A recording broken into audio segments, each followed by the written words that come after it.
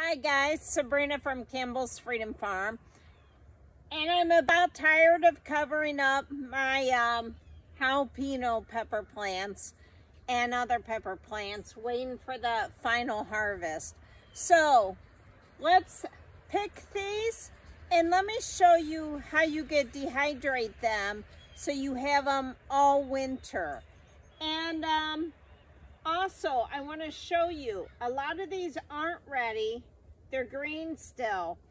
And what you can do, we could put them in a bowl, or you could just cut the whole vine and you could hang it upside down and let it kind of finish until you're ready to dehydrate.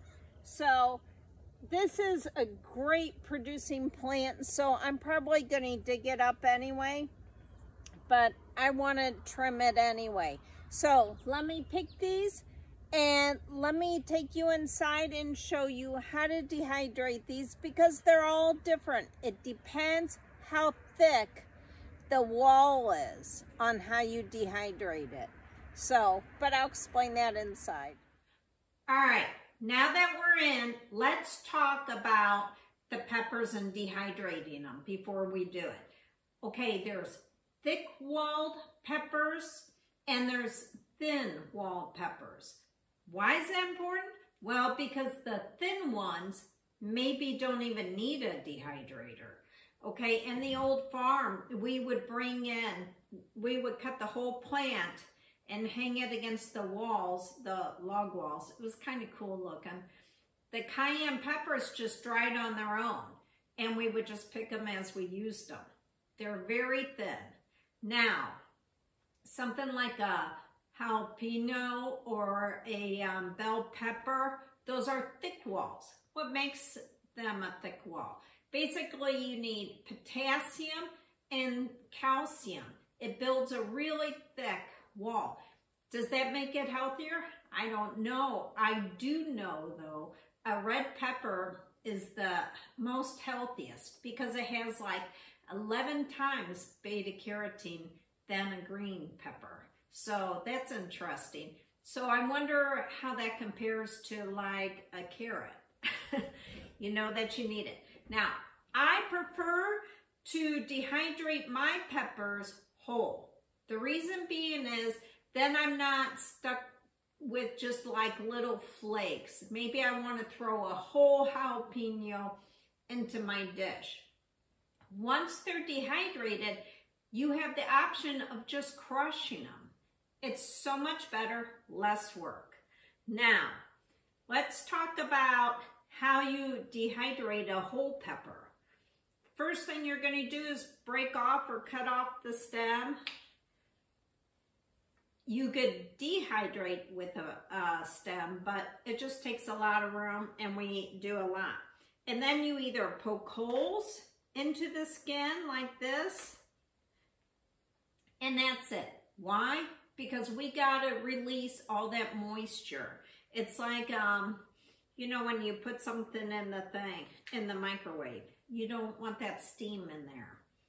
It'll explode in a microwave. Now I wanna show you something else.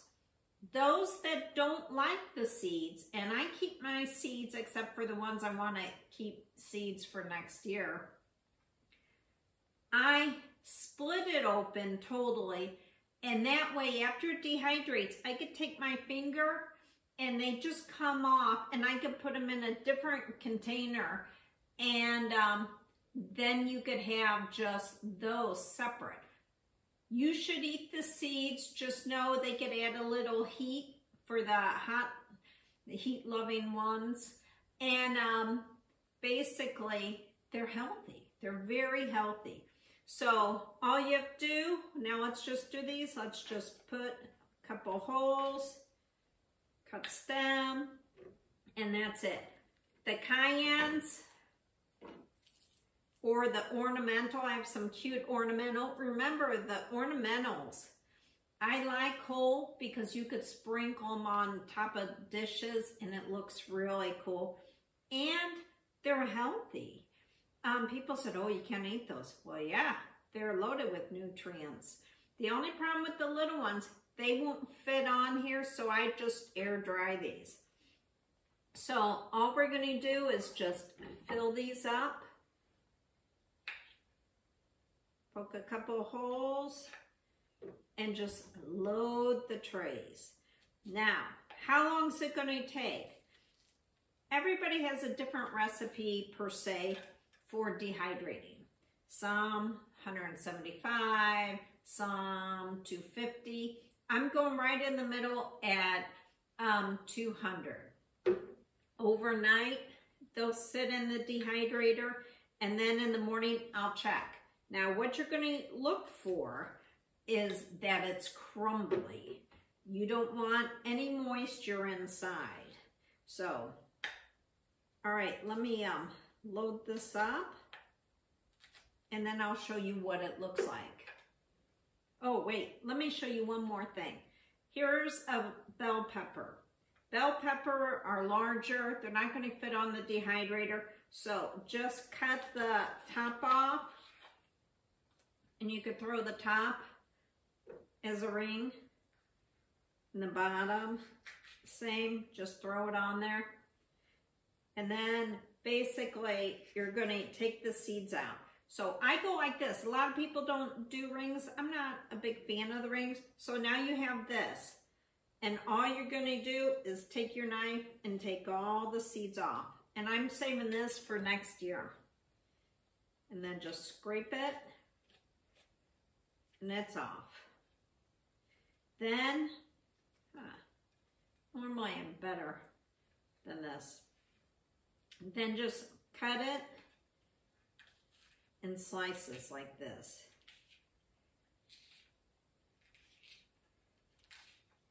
And then it's ready for the tray. That's so simple. All right, let me finish these, and then I'll show you how you assemble them on the tray. Okay, I'm finished. Now, I did have some more trays, but I'm not going to use them. I'm just going to put these on here. I have a variety of peppers, and they're all going on. And remember, if the lid doesn't close all the way, by the time in a few hours, they'll start shrinking down, and then everything will sit together, although mine did. But if yours doesn't, don't worry. Now, the rest of these, you know I'm always into saving energy, and I think we're going to have some really bad times with electric and gas especially. Just like the lemongrass in the car, I don't want to bake these, but I want them to dehydrate in the sun. So I am going to put these in, some I've cut and some I split in half, you know what I mean? And so I want to see what the difference of time is. And, you know, you could always use an oven, but that really takes the electric. The most important thing is they dehydrate, not cook. So, all right, so I'll see you tomorrow, and I'll let you know how it goes. Okay, the results are in. Our peppers have dehydrated, and let me show you the first test to tell if they're done. Do you hear it shaking? It's basically Sahara Desert. Never been there. So these are just dry to touch. If it wasn't done, it would still feel a little sticky almost. You could take like a piece of toilet paper and just push against it really hard, and if it's dry, it's dry, but you pretty much know.